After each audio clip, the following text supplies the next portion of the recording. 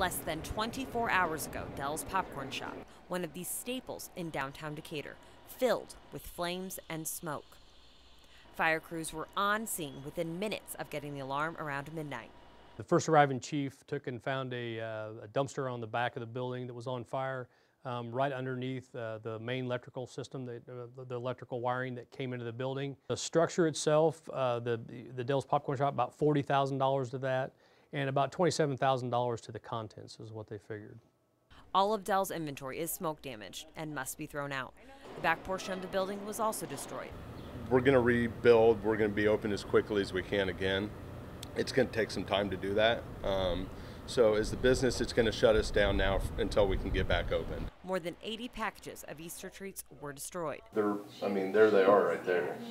I hate that everybody's not going to get their popcorn bunnies for Easter. Happening right before Easter makes it hurt a little bit more. But we'll get back open as quickly as we can and get back to serving you. This is the original location of many Del's Popcorn Shops in Central Illinois, but it doesn't look like it will be gone for long. But we will get open as quickly as we can, and we'll be right back, and we'll be bigger and stronger. With a smile and a plan in place, Del's owners are determined not to let this setback or slow business down.